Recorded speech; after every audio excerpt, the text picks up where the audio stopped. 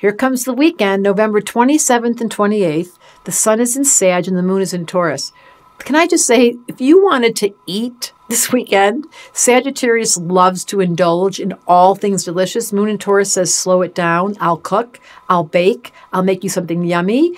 And because we're headed towards a full moon and nerves get uprooted during this time, people eat more, I'm giving you permission. It's good in astrology to know when to indulge. We're going to head towards Capricorn coming soon, and then things have to change, but right now it's okay.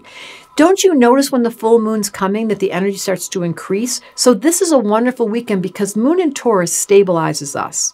It's one of the influences in the heavens. It's called exalted. There's places where planets are where they love to be. The moon loves to be in Taurus. Why? Because Taurus is stable. It rules trees and rocks and being very grounded. So while the sun in Sag, and we've got this going on for the next few weeks, wild energy, fire energy, here comes Thanksgiving, there goes Thanksgiving, we're headed towards Christmas. The moon in Taurus goes, slow down. The full moon's coming and the energy's increasing. Wisdom always says, slow down.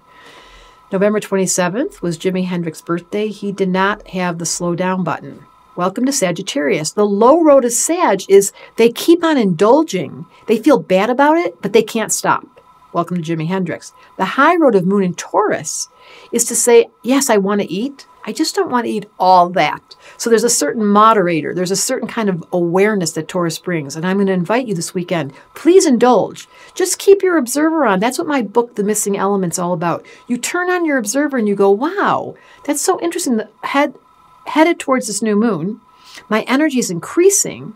I feel strength. And by the way, Neptune's finally going direct in Pisces. It's been going backwards. So we've got a direct Neptune. We've got a strong Taurus. There's a groundedness. And then there's Sag going, can we have a little wilder party? So I'm just going to give you permission. Slow it down. Astrology Answers wanted to say, when there's a moon in Taurus and we're going towards a full moon, even though Sagittarius has a party, I want to say to you, permission to bring it down.